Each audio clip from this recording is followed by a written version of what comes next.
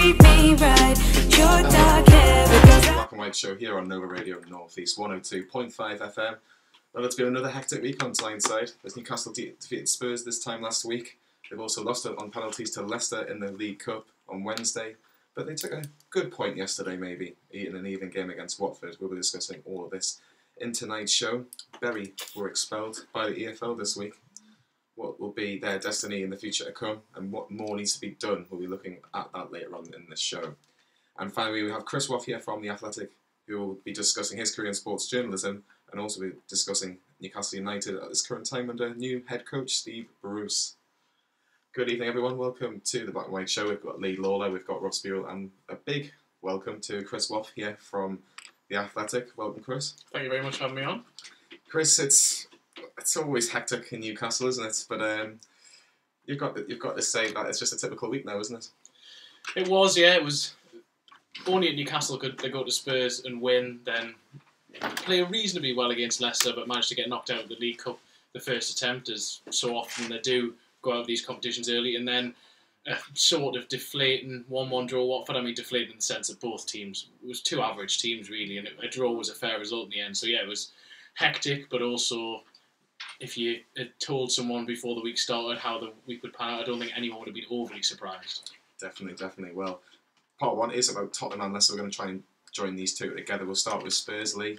Yeah. This time last week, what time is it now? 6 o'clock. We were probably biting our fingernails in the last 10 minutes of this game. But what a fantastic win, and Steve Bruce's first big win as Newcastle's head coach. What a day. Never mind just the football, just what a day itself.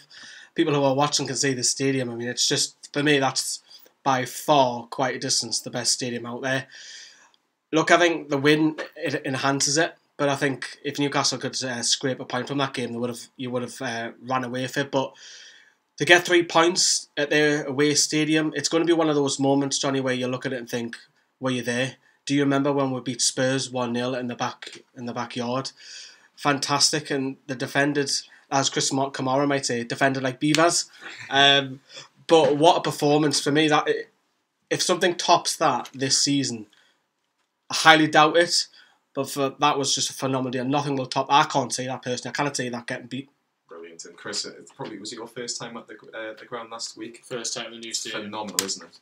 Yeah, I mean, the old White Hart Lane, when you walked along sort of Tottenham High Road, you couldn't really see it, and then you got there, and it was a famous old ground. It was cool, but it wasn't anything like this one. I mean, it dominates the skyline. You get there, the outside's impressive, and then inside, particularly that stand with the 17,000, the really steep one. What an atmosphere as well inside. I was very, very much impressed with that. I'm far more impressed than I have been with Wembley or other grounds I've been at. And then for Newcastle to win there, to really quieten that crowd, was just fantastic. Yeah, it was, wasn't it? It was absolutely brilliant. I'll just mention that there has been a few games earlier on today. Everton beating Wolves by 3 goals to 2. 2 goals from Richarlison, and Alex Iwobi getting his first goal for Everton, and Roman Saiz and Raul Jimenez getting on the score sheet for Wolves in an entertaining game. And it is currently 2-2 at the Emirates between Arsenal and Spurs. Ericsson and Kane giving Tottenham a 2-goal lead, but Lacazette and Aubameyang bring it back to Desmond, or 2-2, if you know that joke. But yeah, it should be an entertaining last 10 minutes. If there's any more goals, we'll let you know here on Nova Radio Northeast. Rob, welcome. Yes, thank you very much. 1-0 last week, Joe Linton with a fantastic finish. But let's give a little bit of credit to Chris Waugh, because he doesn't normally get a lot of credit for his attacking threat. Defensively, he did well under Rafa Benitez last year, which I'm sure we'll mention later towards the show. But a good assist and a great finish, and hopefully this is probably the start of him getting on the score sheet a little bit more often. That performance from Matsu, the assist wasn't the only thing. It was absolutely, he came off the bench in that first half, and we feared it didn't when Maxwell went off. Yeah, I'll be honest. I was fearing the worst. I was expecting the battering. Then Atsu comes on, and I was expecting even more of a battering. But yeah, he came on and he really put them to the test, and that's exactly what we wanted from him. He did everything and more that we wanted from him. And then, to pan up Joe Linton and I think getting the first goal for the new club, especially £40 million price tag, the first goal is always going to be the hardest one that he'll get. But then, having said that, Hosselu scored in his home debut for us, so yeah.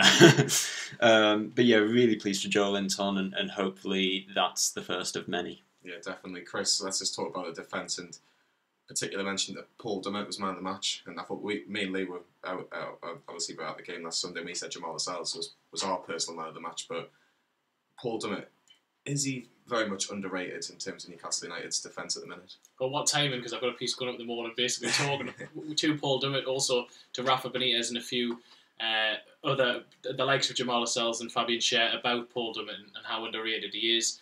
For me, in terms of as an actual out-and-out defender, I think he's the best that the club have. I think that the balance of the three at the moment works really well, although I very much am looking forward to Florian Lejeune come back because I think he's an excellent defender. But for Paul Dummett, what I like about him so much is that he knows his limitations.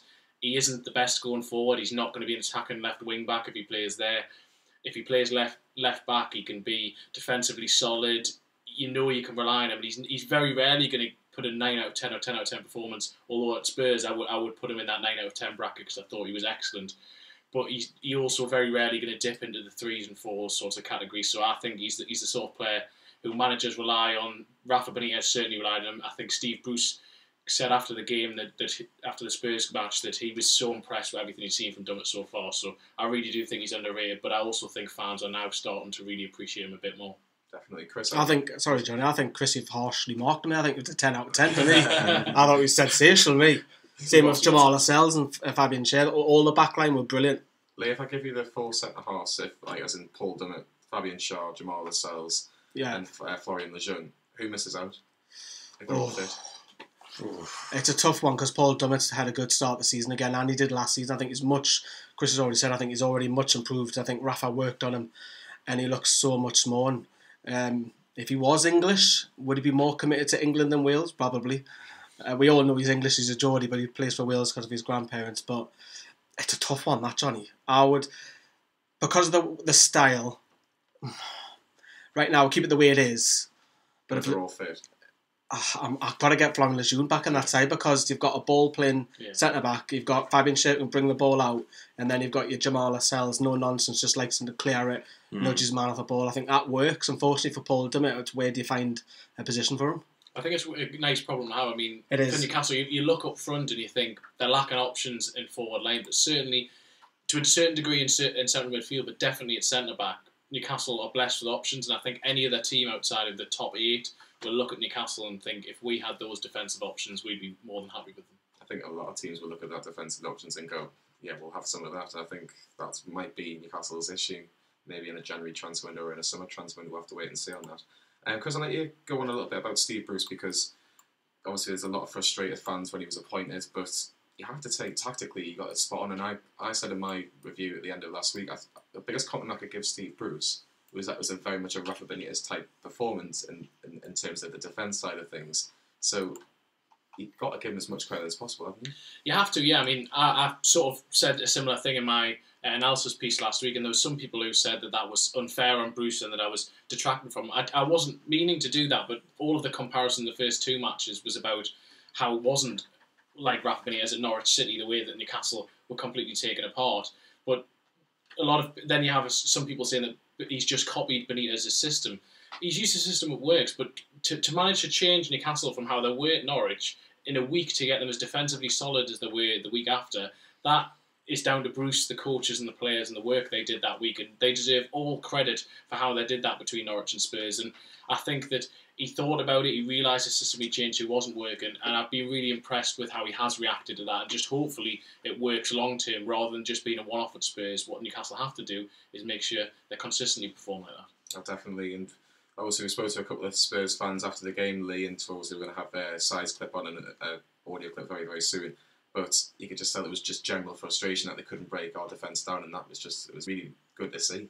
Well, we said to them again, these are the teams that they should be beating if they want to go on and win the Champions League. Again, finish in the top 4, because I think Man City, Liverpool are a street ahead of everybody else. They have to be beating teams like Newcastle, and they're drawn at the moment with Arsenal. They might come away with a point, 3 points. They might lose that game, but they should be beaten. I know we played absolutely phenomenal defensively, but there was a stat where Harry Kane only touched the ball 24 times, whereas Joe Layton touched it 40. That tells your own story. If you're keeping Harry Kane quiet and you've got Eriksen on the bench, the lad's done phenomenally. Well, let's hear from Si from We Are Tottenham TV with his reaction from last week. Look, Newcastle defended well. We always knew they were going to come back and sit 8 men or 9 men behind the ball. It's always going to be a counter-attacking display. But to be fair, you got your tactics spot on, and your centre backs, Lascelles and Fernandez came on later. I'm not sure who else you have at centre back, but they played really, really well. Every cross that came in the box, they gobbled it up like meat and drink, and you got to give them credit. I think what was frustrating from my point of view is we gave you a 1-0 head start with a real poor goal. I felt we gave away. Sanchez just falling asleep, and your striker Joel Linton, who gave us no end of problems, I thought, throughout the game, holding the ball up and whatnot. He puts the ball in the back of the net, and to give you a 1-0 head start, it's always going to make it 10 times harder to come back. And the fact that we did that really, really irks me. But no, you got to give Newcastle credit. They haven't had the easiest start of the season. You boys to get together like that and pull off a performance, a defensive display like that away at Spurs, you got to give them credit.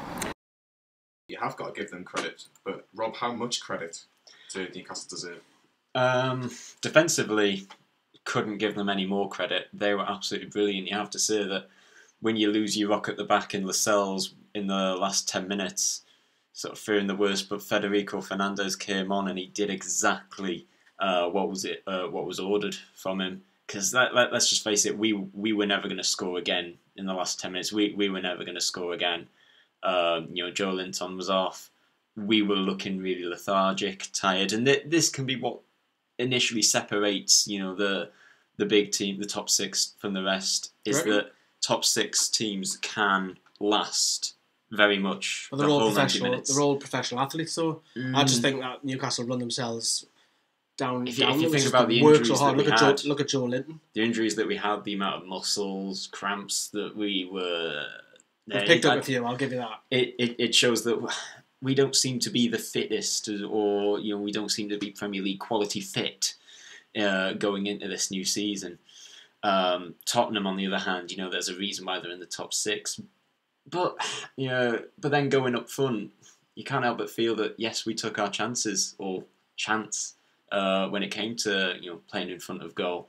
We had more shots on target than they did, I believe. Double, yeah. Yeah, double. So that shows that we long stuff, long range. I know you could put that down to Tottenham being very profligate, but you got to give us credit as well. Longstaff's have a blast in the first half. That was on target, put Luis to the test. And then, of course, Joe Linton on, clinical in front of goal right when you need it. Definitely.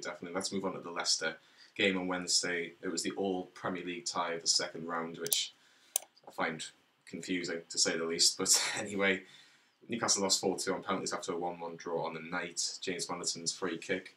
And has to be said, it was more or less a first-string team for Leicester and a second-string team for Newcastle, has to be said. But Leicester got the lead through Maddison, and Mutu equalised. Josh Noy Mutu, remember him? He equalised in the second half after Dretcher Willem's, I don't know what he tried to do, if it was a dive or an assist, or give him something from that, but it was a good finish, to say the least. But it was also a start for Matty Longstaff, Sean's brother, making his first start in a competitive game for Newcastle as well. Chris, the Cups were meant to be a priority, but when you have so many injuries like you do against Tottenham, and then playing Leicester, who I think Leicester probably would have gone in as favourites going into the game at St James's, was the Cups really a priority? Well, that was my frustration, is that we've heard from Mike Ashley this summer, we've heard from Lee Charnley in the programme notes before the Arsenal game, we've heard from Steve Bruce repeatedly that the Cups are going to be taken seriously and that they're actually targeting winning one, not just getting far in one, trying to win one. And so that was where my frustration came with the team selection on Wednesday, is that it went counter to everything we've heard before. Now, I understand all of the issues, I understand all of the injuries, I understand the importance of the Watford game, I understand they played Spurs on the Sunday, but the first opportunity Newcastle had to really show that the Cups have changed and their approach to the Cups have changed, and they didn't manage to do it. And they went out, yes, they played okay.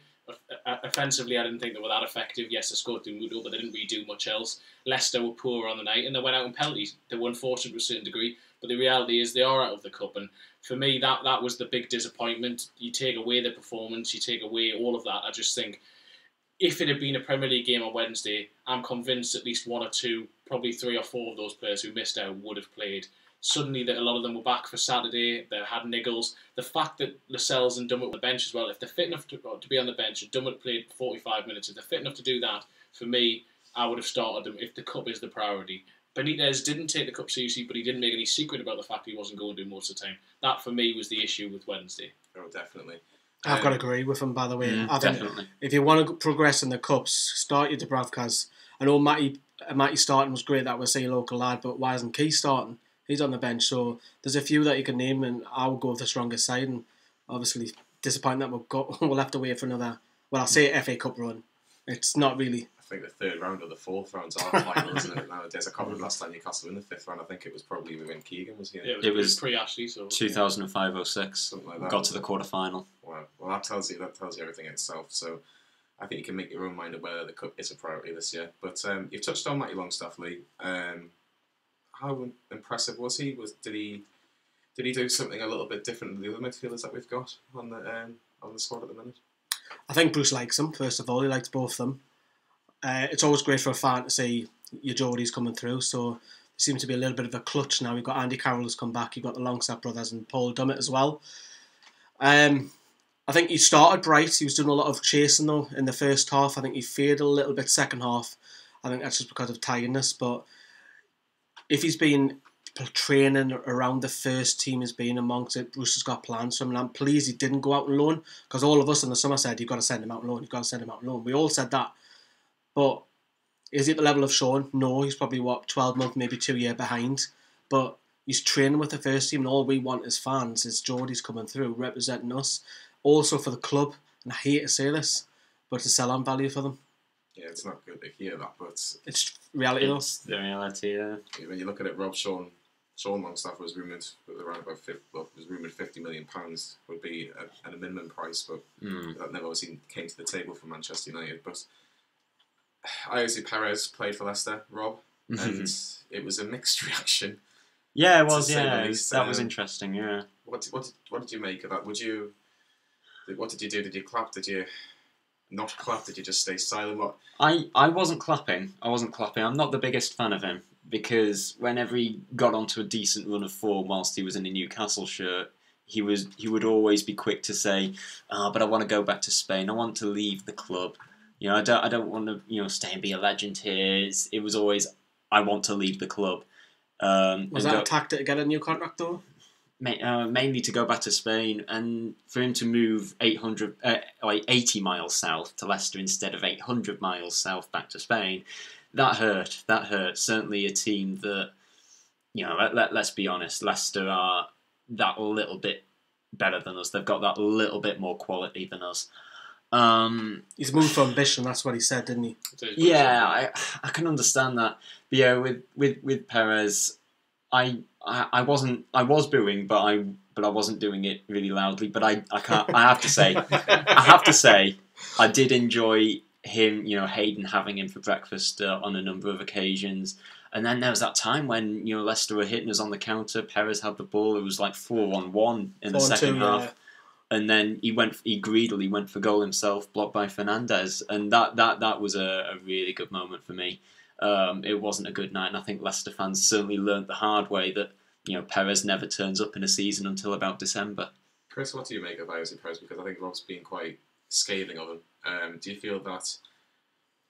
Yes, he probably left for ambition, but if we're being brutally honest, do you think if Rafa Benitez was still the manager, I think he'd still be in a black and white shirt regardless of ambition? I think there's certainly more of a chance that he would have stayed. I think that would have seemed to him to have been the club showing more ambition. He wasn't convinced of going to. The contract situation that Lee brings up is interesting, because Perez went in the final 2 years of his deal. Newcastle hadn't managed to get him to sign another one. I don't think talks were ever too far advanced, and yet he was one of their younger players, some that they brought through, having signed for a minimal fee, and you just thought, well, why haven't you tried to time down? I know he can be frustrating. I know he wasn't always scoring repeatedly, but when he did score, he went on purple patches, and he was important. I think he was important in the dressing room. So for me, I always saw him as being a little bit underrated, but I can also understand why fans got frustrated by him. And really, £30 million was a good price for Newcastle. The issue for me is just they didn't replace the experience there. They obviously brought in players to try and recoup from the Perez money, but obviously time will tell whether that'll work to Newcastle's advantage. It has to be said. Maybe we'll have to give it a season at least. Let's hear from Kyle. He had a bit of a moan, has to be said, about Newcastle and their cup runs and their priority for cups over leagues. Let's hear what he had to say. If I said to you at the beginning of the night, this side's going to take Leicester all the way to penalties, you would have laughed at us. You would have done your laugh. Well, that was that laugh you do. After around 20 minutes, mate, I honestly thought it was going to penalties because of how boring the game was. But looking at both lineups, I thought Leicester would have run away winners, mate. So although we've lost by penalties and as heartbreaking as it is, there's plenty of positives to take because we're rotated side, took what is probably a top 8, top 10 side to a possibly top 6. Never know. Everyone's favourite. Top 6. The dark horse for top 6 if they have a good season. So to take them to penalties is, I suppose, there's positives to take. But yet again, second round of the cup. It doesn't really matter about the result, does it? I mean, it's all about getting through. Second, third round of the cup, we just kind of seem to get through them, and it's just heartbreak, man. Because you want to see a good cup run, man. We haven't even had a smell of Wembley. The closest we've got to Wembley is a tourist attraction when Tottenham played there. That's the closest we've got. I mean, Sunderland's played there, Watford's played there, Brighton's played there. We haven't made it past the second round in 3 years. It's embarrassingly, to be honest. We should have done. But this is the draw that we got. Everton or Leicester. We just didn't want those two. On the basis of tonight. The point in it, that was a league game. The team that we got drawn against was probably one of the hardest we could have been drawn against. That or Everton. But in the bigger picture, Lee, for us not to get past the second round in a couple of years is embarrassing. We're running the FA Cup speaks for itself as well. I think we've only got past the third round twice since Mike Ashley came. The bigger picture, Lee, it's Mike Ashley. The lack of ambition is just sickening, to be honest. And how many more years we're going to go without a decent cup run, so we can just go back and say, we'll give the cup a good go this year. I think that's obviously going to be debated if Newcastle get knocked out of the third round of the FA Cup or the fourth round of the FA Cup, it has to be said. But it has finished at the Emirates. It has finished Arsenal 2, Tottenham 2. Good point for probably both sides in the aim for top 4, but maybe Arsenal will look back at it as a better point for coming back from 2-0 down. Aubameyang getting the second 15 minutes from the end. Let's finish off with Leicester. Yoshinori Muto got the goal, Lee. Does he need more chances? Does he need more start instead of just coming on 5 minutes from the end, which he did against Watford, which we'll mention in part 2? With Watford, he should have scored. Obviously, I know we'll talk about that in a minute. But he was bright. Leicester, I know he got the goal, but there was talk, obviously, with the language barrier. He seems to pick that up over the summer. I've seen him speak on NUFC TV, and he seems like he can speak good English now. So I don't know. There's always seems to be someone ahead of him, like Rondon. It was last season. Now it's Joe Linton. He's not going to get ahead of Joe Linton, not a £40 million striker. It's almost like the striker version of Steve Harper when he was at the club, just sort of be the number 2 all the time. But what is he? Is he an out-and-out striker? Is he a number 10? Is he someone to hover on the wings? I don't know. When we see him, like, for example, away at Old Trafford, he was very, very bright. But do we see it enough? Not for me. Chris, where do you think Yoshinori Muto's best position is in a Newcastle shirt? I think he's best off a striker. I don't think he is a central focal point as someone up front. I don't think that role works for him as well. I'd like to see him off Joe Linton. I'd like to see him in combination with someone like Almiron or Atsu behind Joe Linton playing off him. For me, last season, Muto, I think he came on a lot and sort of ran around and was busy, but without actually having much end product and doing too much. The language barrier was an issue. He has really worked on it. And hopefully going forward, now he's got that goal, gives him a bit more confidence. And if he can score in the Premier League, hopefully that just gives Newcastle another option, because otherwise they are looking very light in terms of backup up front. Obviously, John Joe Shelby and Isaac Hayden missed from the spot. Then obviously Leicester would win through Jamie Vardy's penalty. Can anybody remember Newcastle's last victory in a penalty shot in a competitive game? Watford? Yeah, Watford. Away? Yeah. Away, wasn't it? The last one at St Harbour? James. Yeah. The last one at St James's Park was Partizan Belgrade. Yeah, that was a horrible night. Last time in the Champions League. Heartbreak. Definitely a heartbreak. My final part is the fact that Leicester played their first 11, Chris, and Newcastle played a second string.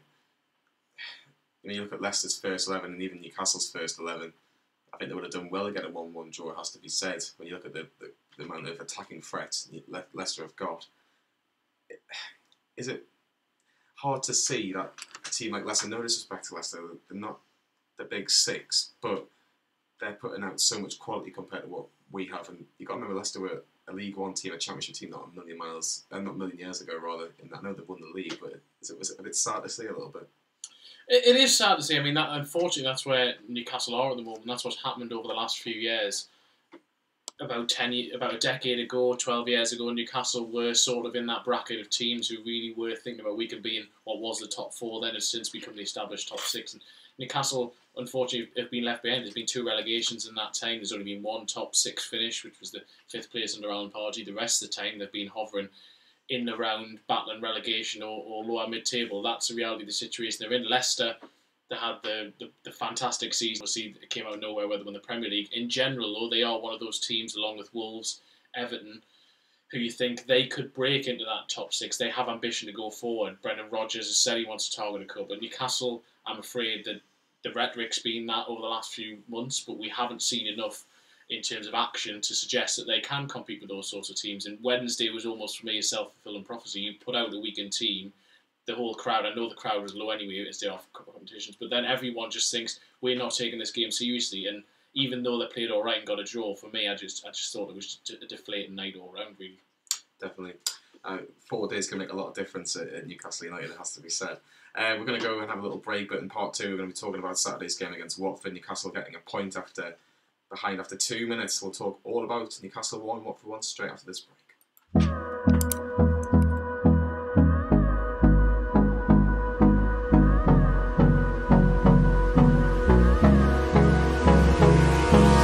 Hold me close till I get up. Time is barely on our side. I don't wanna waste what's left. The storms we chase are leading us, and love is all we'll ever trust. Yeah, no, I don't wanna waste what's left. And on we'll go, through the wastelands, through the highways, till my shadow turns to sun rays. And on we'll go, through the wastelands, through the highways, and on we'll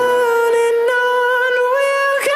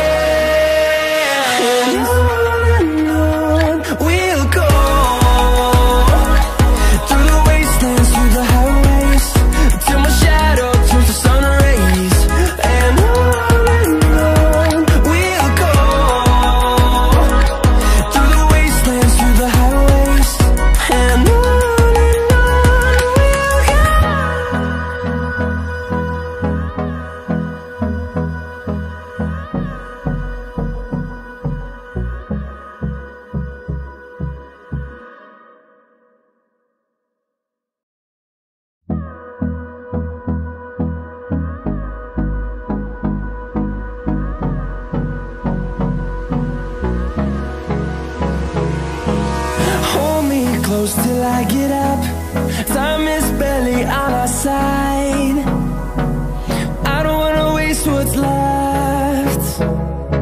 The storms we chase are leading us, and love is all we'll ever trust. Yeah, no, I don't wanna waste what's left. And on we'll go through the waste. We're not going to talk about the Huddersfield's defence in part 2, I have to be honest. I think they actually got beat on the weekend, but I don't know for sure who they played. I think it might have been Luton, but well, don't quote me on that. But we're going to be talking about Newcastle 1. Watford 1 at St James's Park yesterday in front of a crowd of 44,157. Official attendance. And I'm going to put my neck out on the line here. I'll be amazed if there was probably just over 40,000 at the game. There was so many empty seats. Is that a worry, Chris? I think it is a worry. I mean, only at Newcastle could there be a boycott for a game and then the following game actually have a lower turnout, which I thought was bizarre. But I think that what we saw there, because it was Arsenal first game, because it was the first game of the season, there were a lot of fans who maybe bought it on the day, or you had some quote-unquote sort of like tourist supporters. I think that we've seen that there are more season tickets have been given up than we necessarily realised before. I think there's a lot of fans that apathy. Look, you've got to take into consideration that it was Watford at home, that it's the end of the summer holidays, so some people are away, so that may have affected the crowd. But the hierarchy need to look at this, and there should be concern, there should be thinking, how are we going to get these fans back? Because for me, apathy is more dangerous than anger, because if there's anger, then fans will still want to be involved. When it gets to this stage, when fans are deciding they're not coming. Some of them may not come back, some of them may decide to go and do something else, someone may decide to go and watch North Shields, or may go and decide to watch someone else. And Newcastle need to give supporters a reason. They've broken that trust with them, with Rafa Benitez going, and they need to really give them a reason to come back. Otherwise, the ground fell flat, and if it is going to be that low crowd, then they're going to struggle to really get that atmosphere, because I think some of the more vocal supporters are the ones who've gone as well. I definitely have to 100% agree with that. Well, Watford started off with a very, very early goal, just after 1 minute 20 seconds. Slightly fortunate for them, has to be said, with Tom Covey's shot being deflected off two people at the same time, pretty much. And it just fell straight into the path of Will Hughes, who loves scoring against Newcastle, and who put it past Martin Dubravka, and it was just the worst possible start, wasn't it? Yeah, and now because we've got that great win against Spurs, and obviously Leicester game was one of them, penalty shootout to lottery, but one thing you want to do is not concede straight away, and we did. Yes, and that's fortunate. It ricocheted a couple of times and they scored, but yeah, look, I think on the positive is you've got like 85, 88 minutes to try and claw a goal back. That's the only positive from that. So I wasn't too disheartened about it. Yes, it's a bad start, but loads of time to pull one back. Definitely, and going through the motions, the first half, it almost felt like a pre-season friendly at times. It was just like middle, like August. It was just kind of like, it was. Yes, there was nice weather, but it was just very possession-based football by both sides, it has to be said. But Newcastle got a goal just before half-time through Fabian Schär. I don't think anybody else has picked this up, but it did seem a bit of a handball from Fabian Schär. I don't know if anybody noticed it when watching highlights or anything, but I think, wasn't it Hayden? Hayden, yes, when the ball gets played into the box. But it just seems to be forgotten about, and like VAR didn't even pick it up or anything, so... Have Newcastle got away with one there, Rob? Well, I think across all the games that there were yesterday, I think VAR had a day off when it was really needed. It was absolutely ridiculous yesterday. I mean, some of the decisions in yesterday's games, if they happened last season, I'd be saying something along the lines of, I can't wait for VAR to come in. But then it's now here, and yet it's not being utilised. You know, clubs I think the FA is spending so much money on this VAR, and yet it's not being used when it's needed. Well, you talk about VAR. Rob, we got away with one against Spurs. Yeah. I thought that was a penalty, me. Well, I can see why it wasn't given. I can see why the penalty wasn't given. Because Kane, if it was one of those things you needed to look at replays to determine it. Kane actually changes direction just so he can get a penalty, just so Lascelles can come in and foul him. He's gone looking for that penalty. But yeah, for yesterday, the new handball rule, I don't agree with it, but it's there. Therefore, you know, referees should abide to it. I think VAR should have been used, and yeah, controversially, we got our equaliser. I saw several replays of it though there in the press box, and even with several replays, you can't. I thought at first it touches. Is it Dawson's hand? I think it's Dawson's hand. So I don't think you can conclusively say that it definitely touches. It maybe it does, but it's not for me clear and obvious as it has to be for VAR. And I think that clearly they've set the threshold very high. I think that was with the Kane situation last week. I think it probably was a penalty, but clearly the Premier League have gone for the view that unless it is clear and obvious and definitely is the wrong decision, they're going to stick with whatever the referee thinks. And that's why that wasn't given last week. And that's why I assume they let the Hayden one go yesterday, because it probably was handball, but even having seen several replays, I can't say categorically it was. It's like video reviewing in cricket, that you have an umpire's call, don't you, that's taken into account. And I guess, VAR in this situation for football is very much the same. I understand both views, but if you look at maybe Hayden's potential handball, and then you look at Manchester City, Tottenham in the second week of the season, is it not just the same thing, Chris? Yeah, well, that's the frustration with it is the inconsistencies and how, I mean, that one, they slowed it down, you see it flick his arm, and I don't really think it changed the direction of the ball. By the letter of the laws, the way that they changed it, yes, that should have been disallowed, and yes, Hayden should have been disallowed, but for me, the way I would enforce it, if they are going to do that, is that if it is clear and obvious, if it's something where you see it immediately and the referee's made an absolute howler, but if you have to watch 3, 4, 5, 8, 10 replays to determine that needs to be changed, how is that clear and obvious? Because even having had the replays, you're still not sure, then I think you stick with the initial decision. That umpire's call, if you like, I think that for me, that was the issue with it in the World Cup when it was used, that it seemed that whenever the referee went across the side of the pitch, he thought the onus was on him to change his decision. I think it has to be that, look, we'll stick with the referee unless we definitely have to change it. Yeah, definitely. I like the fact that me and Rob managed to get some bit of cricket into the black and white show. And congratulations to England. Chris, do you like cricket? I do like cricket. Oh, yeah, I'm leaving the room, Ben Stokes, obviously plays for Durham, but fantastic. Came out as a Spurs fan. He did, yeah. Didn't like that at all. No. Lee, Miguel Almiron had a great chance, has to be said, when Newcastle were 1-0 down. Is he literally just missing a bit of luck, or is this getting a little bit worrying now? Because he came in for big money, and it was a big statement by Newcastle at the time to get this player in, and still no assists and still no goals. How worrying is it?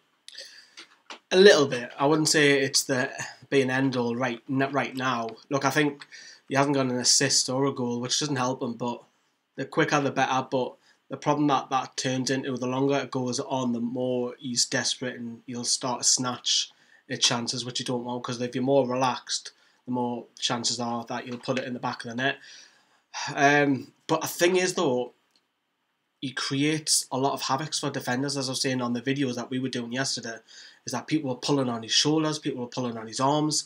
He's a threat, and defenders don't know what to do, and they can't foul him around the edge of the box, otherwise we'll get a free kick. So, either that or he could just dive, which is what he did against Arsenal. For me, it was picked up by Shearer a couple of weeks back that he needs to get close. I think he has improved on that, getting closer to Joe Linton. But if there's a cross, maybe from the left from Atsu or Manquillo from right wing back, whoever it may be, whipping the balls in, Almiron has to be bursting in now. He's got to get in. And I think when he does get that first goal, I think then you'll probably see maybe a bit of a flurry of goals, one every 3 games, one every 4 games, whatever. I just think he needs that monkey off his back. I think he just needs to have something that hits off his backside and go in the back of the net. I think that's something that... But you wouldn't put it past them to score a 30-yard world. No, definitely not. Definitely not. It did seem that Newcastle improved in the second half, Chris, and obviously Isaac had a very, very good chance. A very good shot, rather, not a very good chance because it was a difficult chance, but it was a wonderful save by Ben Foster. The first 20 minutes of that second half was more encouraging, has to be said.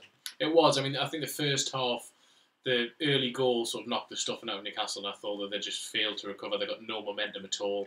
Watford took control of the game. Second half, Newcastle came out far better. They had a couple of early runs down the left from Atsu, and that sort of lifted the crowd, lifted Newcastle a little bit. And I don't think that necessarily they deserved to win. I think a draw was probably a fair result, but certainly they were the better side during the second half. There were more encouraging signs, but there weren't too many clear-cut chances. And I really like a lot of what Joe Linton's brought. I thought he was excellent away at Spurs, and I think his all-round play is very good.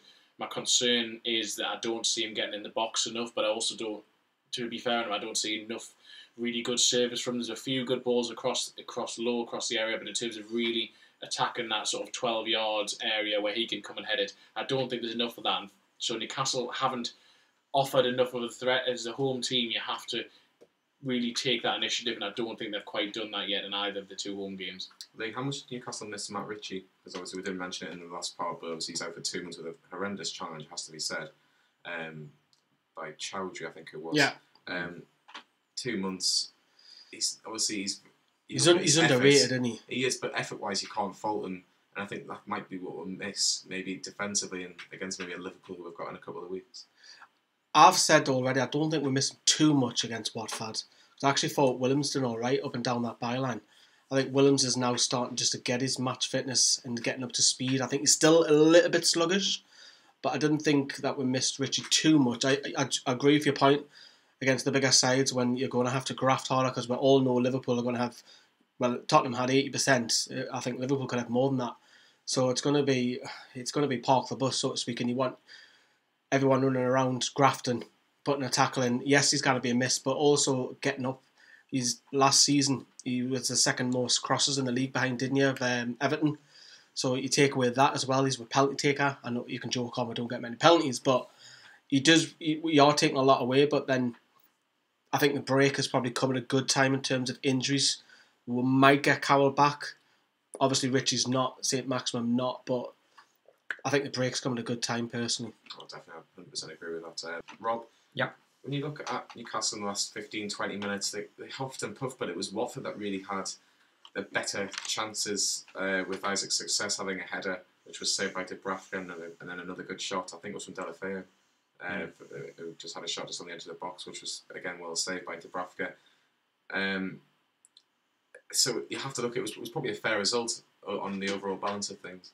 Yeah. I mean, I think when you come from behind, when you're trailing in a game, I think to get a draw, especially early on in the season, let's be honest, we're not gonna, when the season's finished, we're not gonna look back on, it was the Watford game that has cost us, dropped 2 points there. Yeah, it is disappointing considering Watford hadn't even got a point going into the game, and now that we've helped them get off the mark, but we were trailing. Hey, we got ourselves a controversial equaliser. And then Dubravka, of course, with some heroics in that second half, keeping them out. That's what he does best. Some heroics. The amount of points that we would have dropped if it weren't for him since he's come to the club, it's horrendous, really. So it's thanks to him. It's business as usual for him. Definitely, it's good to see that he got the monkey off his back when he was playing Tottenham. There was no last minute howlers, it has to be said. But Chris, 4 points from 4 games, or 4 points from 2 games. When you look at the last couple of games, is it par for Steve Bruce? If we're going from maybe on a golfing point of view, is it probably the minimum that we would like to have hoped for in the first 4 games? I think it is par. I mean, that Newcastle haven't gone about it the way we probably all expected them to at the start of the season. If you'd have looked at it, you'd have thought, right, Spurs and Arsenal, maybe they'll lose those 2. Between Norwich and Watford, can they collect 4 points to them? In the end, it hasn't worked out that way. If you'd offered Newcastle fans 4 points from those first 4 games, if you'd offered Bruce it, I think a lot would have taken it. Being out of the cup is disappointing. It's about building momentum now. There could be in a lot worse shape. They're going to Liverpool, that's a concern. They've got some very difficult games coming up. The Brighton match in a few weeks really does look crucial to really just keep a bit of momentum going. But I think it's a reasonable enough return. I don't think we could have expected too much more from those opening few matches. The performance against Norwich was alarming, but at the same time, the performance at Spurs was very encouraging. So Newcastle need to find some sort of happy medium between the two, be more consistent, and really pick up the home form, because as of yet they haven't won at St James's Park, which is what they're going to have to do if they do have ambitions of not being in a relegation fight all season. Definitely, Steve Bruce and the hierarchy want Newcastle fans to come back to the ground. They need to start winning some home games for sure, and that Brighton game just in 3 weeks' time will be absolutely crucial for both sides, it has to be said. Let's hear from Kyle from the first half. He was saying a very poor first half against Watford. Let's see what he had to say. We huffed and puffed, but we didn't blow the houses down, as Paul would probably say, and the game ends in a dreary 1-1. I think going into this, if you asked a Watford fan would they take a point at St James's Park, they would have probably took it, considering we got the win last week at Tottenham. But what do I say to this draw? It's a bit of a disappointment. It's 2 points dropped because we had the chances to win this game and we just didn't take them, unfortunately. I mean, Watford had a couple of chances as well, a couple of decent saves by Martin Dubravka towards the end, but this is a game we really should have won. But if you look over the game, the highlights and things like that, it's probably a fair result, to be honest. Two very poor teams that are probably towards the bottom end of the end of the table this season. Very poor teams that will be at the bottom end of the table, Lee. Do you think both teams will be near the bottom of the table, or do you think Watford could probably pull away because they seem... I think Watford are in a false position. I think defensively they're a bit shaky, but I think they've got enough going forward. They've got some quality players. You know, you talk about Pereira, you talk about Will Hughes, you talk about Decore chipping goals. Who else have I missed off as well? Deeney's out injured at the minute. Delafeld, have I mentioned him? I think he's a talent as well. So I think they're Danny Welbeck as well. Yeah, I forgot about him. I think they're in a false position. I think with us, it's going to be stepping on shells all season for us, because I think we're going to be hovering between 15 and 20 all season. I think what you might have to consider is that, of course, the Watford board are no strangers to the sacking culture. And so I'm thinking 1 point from 4 games. And international break. To add on to that, you've also got, you know, the disastrous finish that they had to the end of last season. The Watford board must be thinking, yeah, perhaps it's time for Gracia to go. And then, of course, a new manager, most of the time, you know, brings some sort of honeymoon period, which I think certainly helped Gracia when he came into the club. Yeah, it has to be said that I think Watford, I don't think it was their best performance of the season, but the fact that they've managed to get a point on the board, I think obviously it might stop them getting them sacked. Possibly, I think he's a good manager. I just think. I think he's good, but it's, you know, sacking culture nowadays. Trigger button, isn't it? Yeah, it's quite. You know, you see managers get sacked for sneezing in the wrong direction. You know. It is that ruthless. Christian Atsu. I said yesterday was my man of the match. I thought he was doing something. I haven't seen a lot of him, and that was driving on at defenders and actually having a go. And I just think he might have got a bit more confidence, especially from that Tottenham game, because I'll be brutally honest, when Alan saint-maximin, if I pronounced that right, came off, we were thinking, Christian Atsu, attacking wise, doesn't give you a lot to really be worried about from a defensive point of view. But he did very, very well yesterday, I thought. He did. I've been really impressed with him over the last week or so, primarily because he's basically just come back from an injury, had no sort of pre-season whatsoever because he was at the AFCON, and he's come in and really hit form quickly, and we haven't yet seen the best of Atsu in a Newcastle shirt. He came with it to England with a good reputation, never made it at Chelsea, never even played for them, didn't really do it at Bournemouth or Everton, and he came to Newcastle in the Championship, wasn't great all the time, had a few really good performances in there, and over the last couple of years he's been a squad player. Benitez during the second half of last season was really impressed with what he was doing when he was coming off the bench to replace Almiron. And the start of this season, I mean, whenever you speak to Atsu as a journalist, he is one of the nicest people you will ever speak to, so he's great to deal with. And I just, on a personal level, I'm really pleased for him, and I just hope that this is really the spark that he needs. And as you say, he does seem to have a different dimension of his game. He seems to be taking people on. He seems to be taking on the initiative rather than going into a shell a little bit. And Newcastle are going to need that because they have a lack of experience up front in the forward position. With Richie out of the team, Atsu's probably going to get more of a run given the lack of forwards in there. And I just hope that he starts to deliver and starts to add goals and assists to his game.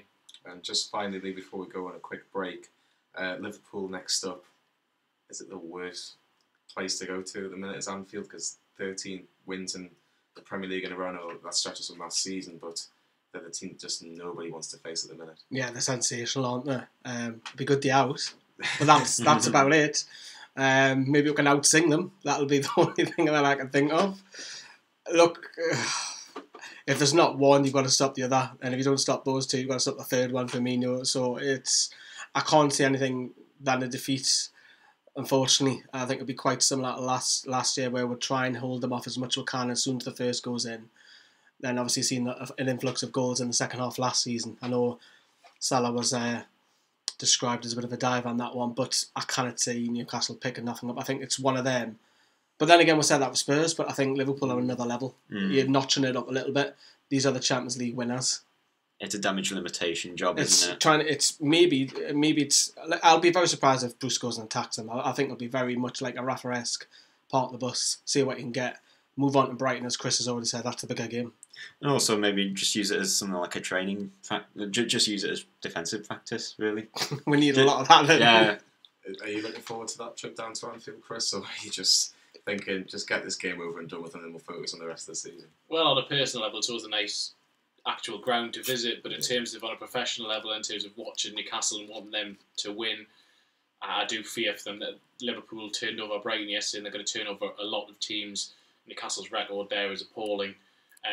So for me, it would be damage limitation, and I think that Bruce has to go there with that in mind. As negative as that is, I just don't see any way Newcastle win. I thought the same before Spurs, but this is taking it up another 2 or 3 notches because I think that Man City and Liverpool are just so far ahead of the rest. In a word, Chris, who wins the league, Liverpool or Man City? To be honest, Man City is 2 words. Bit of a leading question there, Jonny. I still think Man City just about. Just about. Well, let's have a little quick break. In part 3, we're going to be talking about a very sad thing in football, and that is Bury Football Club being expelled from the Football League. We'll get everybody's views on that straight after this break.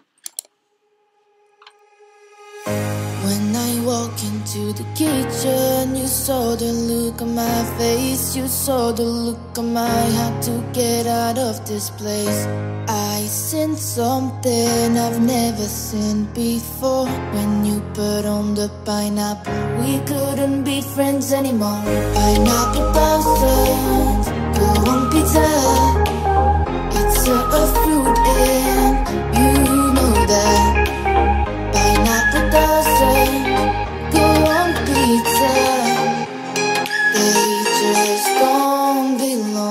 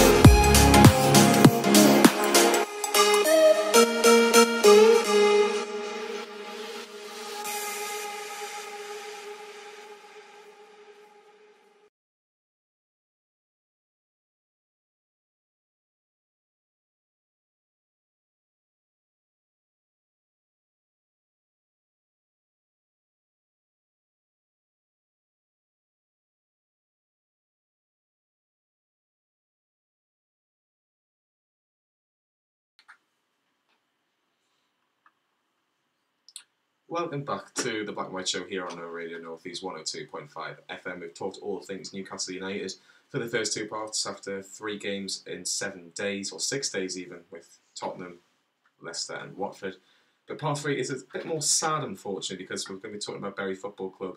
And obviously the fact that they've been expelled from the Football League. They'll have no league games this season. They'll have no... they won't take part in the FA Cup or the League Cup. After Sheffield Wednesday were given the win in the first round. It's a tragedy, it's a shame, but who's at fault? And I think the first person you kind of got to look at is Steve Dale, the current owner of the football club. Bought the football club for £1. Hasn't paid the players for months. The PFA have had to pay, well, a considerable amount of the wages, and he came out in a recent interview for, I think it was BBC Radio 5 Live, and said that he doesn't really like football, he doesn't get it, and Did he know where Barry was? No, he didn't know where Barry was. I think he saw it as an opportunity that's gone horribly wrong. Lee, how much fault does Steve Dale have in Barry's tragedy, has to be said? He's got to take a large chunk. The previous owners as well as him. But for him, all you've got to do is Google these businesses, and they've all went downhill. They've all went liquidated, as far as I'm aware. Correct me if I'm wrong in the comments, but that's the danger. But then again, the EFL for not doing the proper checks on him. Because if they'd done the checks on him, he wouldn't be the owner of Bury right now, and they wouldn't be in the mess that they are in. Unfortunately, the most people that I feel for is the people who work for the club, your cleaners, your tea ladies, people like that, the community and the local fans. And those are your real, genuine fans, because you've obviously got huge Premier League clubs around them within 9 miles. And the fans of Bury who go to Bury games. I seen a lad on Sky Sports News, and he follows them home and away. There's only 3,000 of us, but that 3,000 is a community. And then you talk about the history of 130 odd plus years just vanished. You got the businesses as well in that vicinity of Gig Lane that rely on the income that they receive on match days as well. So other than the communities, it's local businesses that suffer as well. It's like your pubs, your sandwich shops, like people like getting your food and all that. It's a real shame. One thing I would like to say is that why did he not just sell it for anything? If he's going to make a profit, he'll make a profit in terms of making the sale from the football club, Chris, and considering he's had to pay £1. Has he just asked for too much, or is he in so much of a financial state that he needs the right deal for him as a person? It was a very strange situation. I really don't know the answer to that question, because, as you say, to me it would have made sense to have, in the end, just flogged it for whatever he could have done, because he only bought it for £1. I think that the price he was asking, speaking to a few people in the route, sounds like it was too high, and that people thinking that he's just trying to make money for himself here rather than actually try and save the football club.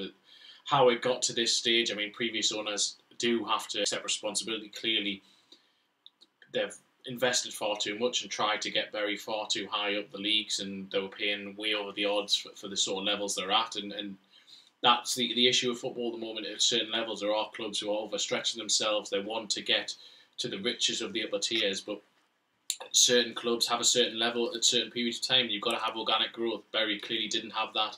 It's terrible what's happened. It's the supporters and those people in and around, at least that's who I really feel for, because supporters have had nothing to do with this. Yes, supporters ask for their club to invest more. Yes, supporters want their club to go on and be better, but they aren't the ones who actually make those decisions. You need a responsible owner in there. You need someone to look after that club. It is a community asset, and for me, clubs should be community assets. There should be something in place. I don't know exactly how you would get this legislation in, but this just should not be allowed to happen.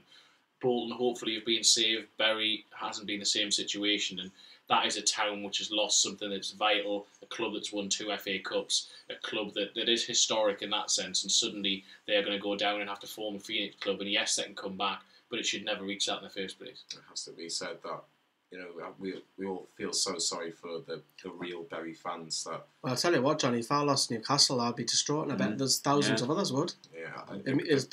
When you say that football is like your religion, in some people's it is your daily need, it's your daily butter, it's your daily bread, and just to take that away from their lives, it's a hole that's missing. It is, and I think, you know, we've had clubs in the past, like Portsmouth, the likes of Blackpool, you know, have been very, very close. Leeds United, it has to be said, they were very, very close to being no longer Leeds United, and that's not a million years ago. So it's the communities that we feel sorry for, Rob, and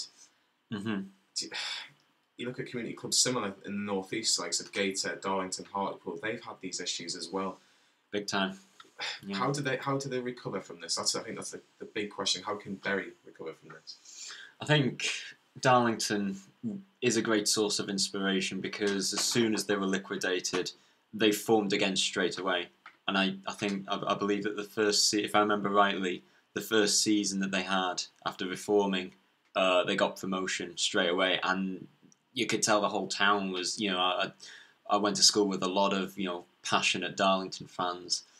And, the town was absolutely buzzing once they got that first promotion in their first season, once they reformed, once, that, as painful as having to reform was, at least they got rid of the poison, they were starting afresh.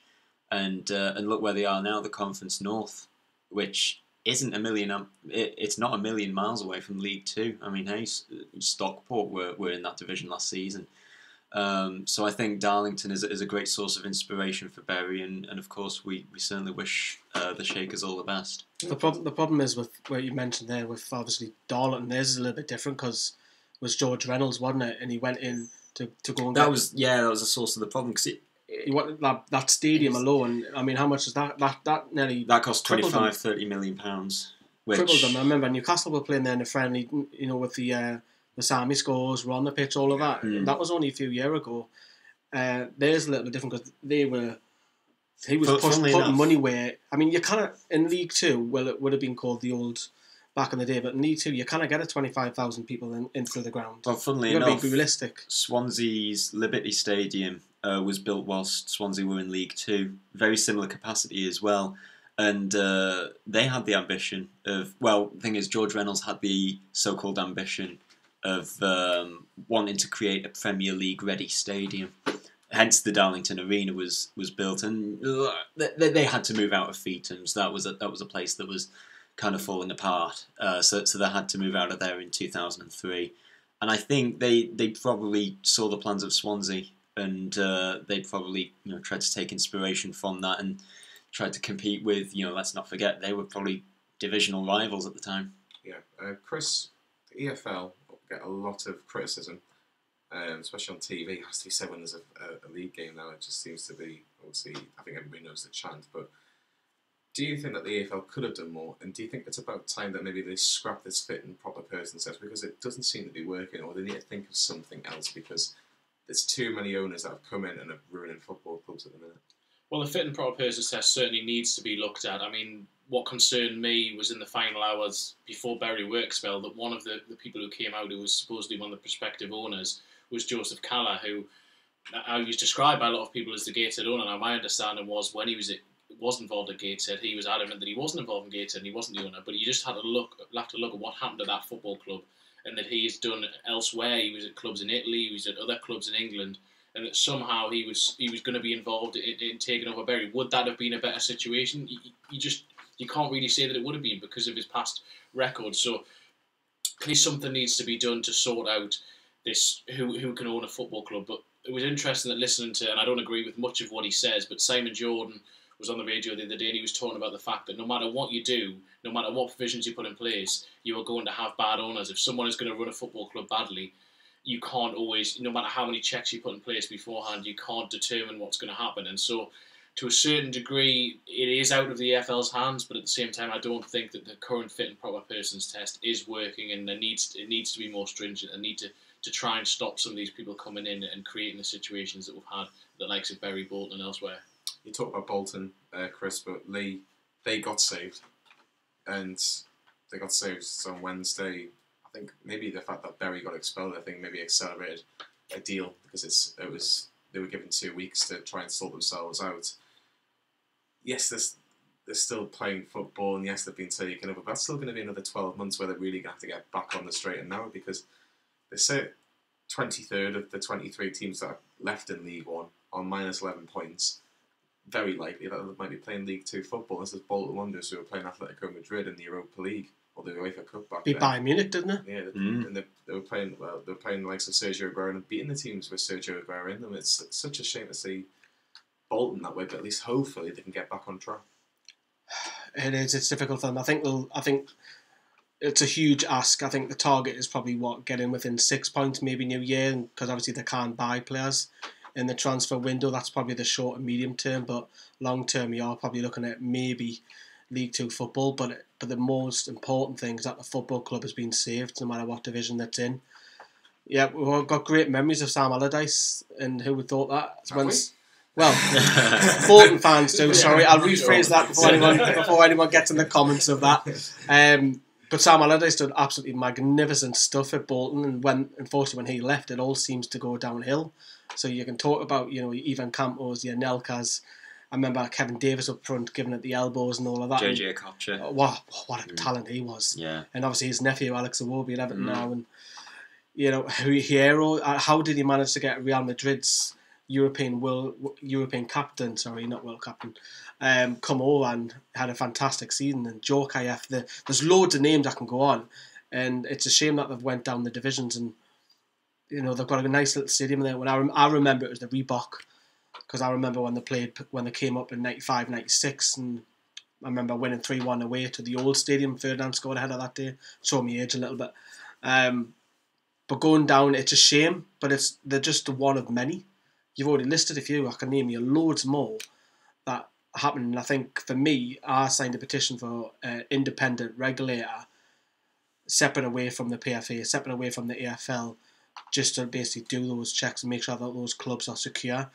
There needs to be something, because the AFL are partly at fault for all these clubs as well. So, yes, it's the owners, but the AFL need to step up as well. Definitely. We're going to hear from a Bury fan now.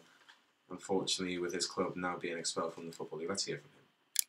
I can't say much for the economy, but I can say that for the community is absolutely devastated. You can see the effects online. Whilst it's a positive, I've never seen Bury come together as a community so much before. Everyone is absolutely devastated by the news. There was also so much hope going to the final day of there being a takeover, but it just wasn't to be. But the fact is, you have a deadline, you have to meet it, and I don't think it helps that the EFL maybe see Bury as an opportunity to make a point for the teams.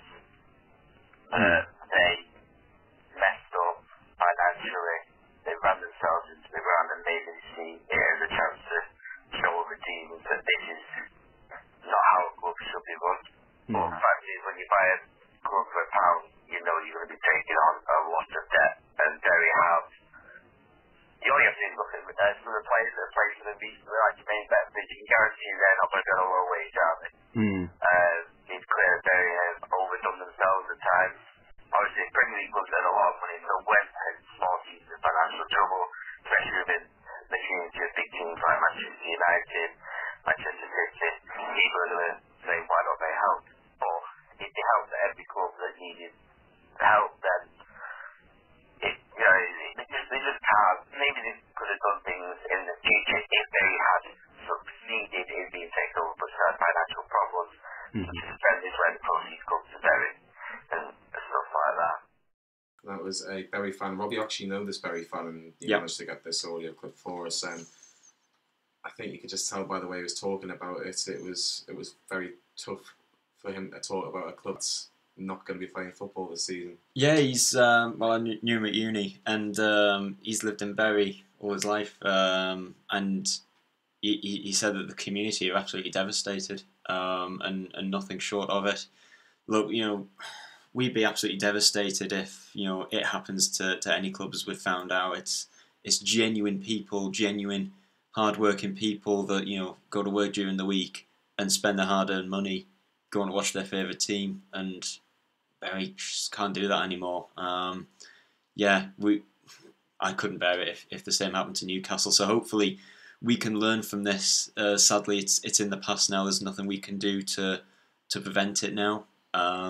But hopefully, you know, the EFL can make steps to the fit and proper test, review it, and so that we don't get another Steve Dale running a football club again. Well, we definitely hope that's not the case. I hope that Steve Dale never runs a football club again. And you look at teams that we've mentioned, like Leeds United and Portsmouth, and how close they were, but I don't think we'd ever actually see a team getting expelled from the Football League. So it's very sad to see. Well, that is the end of part 3. In part 4, it's all about Mr. Chris Waugh. He's our special guest tonight. He's from The Athletic. He's going to tell us about his career in sports journalism and how he gets to do the job that he loves. That is all in part 4 here on Nova Radio North East.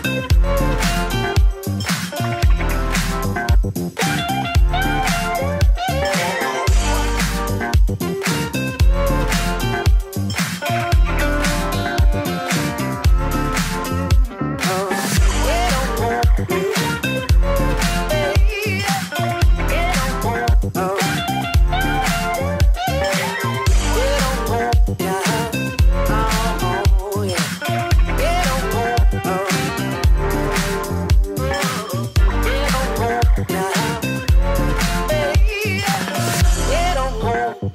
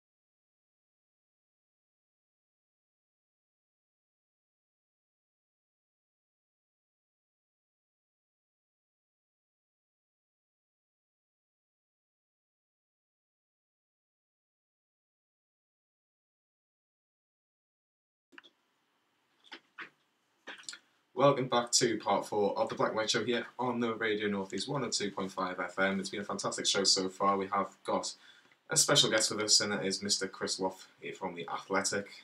He's obviously been covering Newcastle for a long time now. How long would you say you've been covering Newcastle, Chris?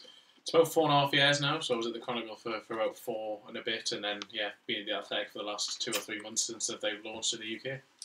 So, Chris, it all started from 2009 going to university in Edinburgh. Obviously, you were completing a history degree, but you did seem to do a lot of stuff whilst you were there in terms of sports shows and radio shows. And I've got here you were a sports show host in Edinburgh, and you also it was a Edinburgh student newspaper, and you were a sports editor at the Student. Is that Student? Yeah, Student newspaper. What are your memories of that? Oh, I loved it a bit at Edinburgh. So when great city and not too far from Newcastle, and so in terms of uni life, it was brilliant. But at the same time, when I was there, I'd always, since I was young and I loved sport, and I was the podgy kid at school, so I was never the most athletic or the best in terms of at football or rugby as I played as well. So I always had a thought of how can I get into sport without actually playing it, because I was never ever going to be professional in that regard. And I loved writing about it, I loved talking about it, I loved listening to other people's opinions on it. So when I went to uni, I explored all avenues and started writing for the student newspaper, which is called The Student, and I went and covered sort of local football there, the rugby, the hockey, all those sorts of things, and also gave my opinion on what was going on nationally. I mean, no one cared what my opinion was, what was going on nationally, but I enjoyed writing it anyway, and it filled part of the newspaper. Then asked me if I wanted to be sports editor, and that was great. I did that for 2 years, and so then I got to select what went in the newspaper. At the same time, I dabbled in a bit of doing it, hosting radio show. I mean, the radio show, let's be honest, it was terrible. I was terrible at it. But it was great fun at the same time, because we were talking about what we wanted to talk about. We were talking about local sports, uni sports, general sport, and that was great because it was just me and a few friends. But it also gave me that bit of experience. And in the times when I had, as you do at university, have a lot of holidays, I went and tried to do a bit of work experience. I went to Hexham Courant, I went to the Chronicle, I went down to London for a bit, went to the Independent, BBC Newcastle, just trying to gain as much experience as I could. And not only did I think I wanted to do it, having experienced it, I loved every minute of reporting, and so it's what I wanted to get into. How important is work experience? Because I think if you ever get offered something, especially if you're at university, you've just got to take it. Whether it's the right thing for you, if just to get your foot through the door, I think is so important, isn't it? Yeah, I mean, very much so in journalism, but I also see in other industries as well. It's just so important for, even if you end up going into another walk of life, the fact that you're in that professional environment, you're getting skills which are transferable. It is essential. I mean, certainly in journalism, to go and actually see day to day how it is, because it is different to how you may think it's going to be, and that may put some people off, and that in itself is important, because then that'll get you to rethink about the career you want to go for. But otherwise, you learn the skills that you need, you make contacts, you just generally grow as a person and in a professional sense. And so I'd say, as much as you need to enjoy uni life, you need to experience all of that. You do have so much spare time, and you can enjoy uni life while at the same time getting the work experience in whatever industry it is you think you may want to go into. And certainly in sports journalism, or journalism in general, I'd say any opportunity you get, take it. I think that's, we've got a few people in this group that are very interested in becoming a sports journalist in some capacity or another. If someone wants to work in this field, if I was to say give you like 3 top tips into getting into this field, and you've been covering Newcastle for 4.5 years, so if they were to try and do something similar to that, what would you say your 3 tips are? First of all, one of them would be work experience, as we've already touched upon. That you can never have too much work experience. That just everything and everywhere, whether it's writing for a website, whether it's doing something for a fanzine, whether it's doing something, going and just sitting in a studio in the local radio station, whether it's just going into a newspaper and spending 1 or 2 days there, whatever you can get, that is essential, and it builds it up, and it means that you start getting things, your name published, you start getting your name out there, you start building those contacts. So that would certainly be the first one. The second would be to consume every piece of media you can, read about what you're interested in. Even if you want to specialise in football or rugby or whatever it is, read the writers out there who are experienced and who are good, learn from them, learn techniques from them, think about when you're watching a game, if you're just generally going as a fan, think about, if I was reporting on this, what would I be writing about? What is the key line here? What is it that everyone else is going to be talking about? And third of all, is just, I'd say it's approaching people, making contact. So be that someone like myself, and this is not trying to bring myself up, but someone who's in the industry, get advice from them, go and speak to them, see just anything they can give you in that regard, whether it's message someone at a local newspaper, wherever you are, a local radio station, speak to people on websites, just get your name out there and make sure that people realise it, because opportunities will arise. It's a very difficult industry to get into, and I'm not going to pretend that it's easy to get into it, but sometimes you need that bit of luck, and if you've put your name out there, if you've been proactive, if you've said, if there's an opportunity to do such and such, that opportunity might arise. If you don't, as we have the term up here, shy Bairns getting out, that is essential up here. I couldn't agree with you more. Lee, you've been doing Newcastle Fans TV for such a long time. Well, it's 3 years now, is it? Yeah, 3 years. Is what Chris has done almost, you kind of look up to him in a certain sense, because he's doing a job that he's getting paid for to cover Newcastle. I know you'd get... Give me your job, Chris. But is it good to, again, another term, it's good to see your local boys do well. And it's a good example, isn't it, really? I think you've got to have the love for it first, no matter what kind of media you're doing. Because if you just want to be in the industry to get rich or to get famous, you're not doing it for the right reasons. If you're doing it for the love, and you love that, whatever it may do, whether it's typing up a story, maybe it's going on camera, presenting, maybe it's editing, whatever it may be, if you have got that love, that'll already push you to one step. I was laughing what Chris said, because you were mentioning about when you're at a game and you're doing a bit of commentary, because Rob does this all the time. Me and Rob went to New York. You know what I'm going to bring up here? Yeah, I do. Me and Rob went to New York, and we went to see the Red Bulls play, and they won, didn't they? They won, didn't they? Yeah. And then Rob's doing running commentary next to me. Goes, Rob, what are you doing?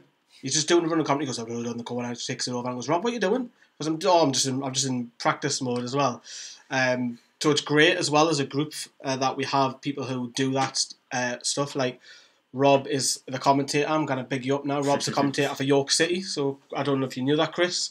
I did know that, actually. Yeah, I did. So you did. So you've done your research. We've got Will, who's involved with Salford, does all the social media stuff. And Accrington Stanley. And now he's got the commentating job at Accrington Stanley, which is fantastic. And And they're doing it out of the free time because they love what they're doing. And for us as well, we're doing this radio show for nothing. We do all the videos for nothing because we've got the love, and we've got a few contacts here and there because we relate to a lot of people. We'll love one common goal, which is Newcastle United. So we like to get people on like Chris, like Mick Lowe's we've had recently. We've had Lee Ryder on in the past. We've had Hugo Viana, Kevin Nolan, and so on, Sholan, everyone. It's great to get these people on because they can see that they look at us and think, these lads are all right. The fans, they're passionate, they want to do well in life in terms of like progression, of course. We want to progress. And I can relate a lot of stuff what Chris has just said there.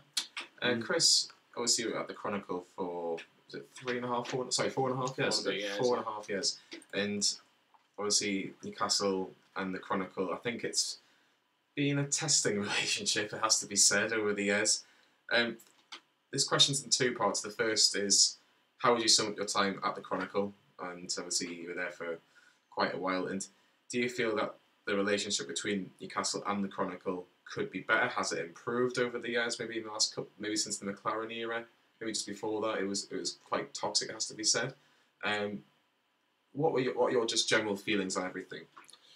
I absolutely loved working at the Chronicle Journal, Sunday Sun, NCG Media, Chronicle Live. That when I was growing up in the West End of Newcastle, I read the Chronicle, I read the Journal, I consumed all of that, and so to work for that organisation was brilliant for me. It's an institution in the city, it's important, and I'm glad to see that they've replaced me there, and that they are hopefully going to go from keep progressing with what they're doing. And I understand that the industry's changed, and there's been a lot of criticism of the way it's changed, but for journalism needs to pay in some way. So now I'm at The Athletic, whereby they've gone for a subscriber model, so people are paying a modest fee to access the content.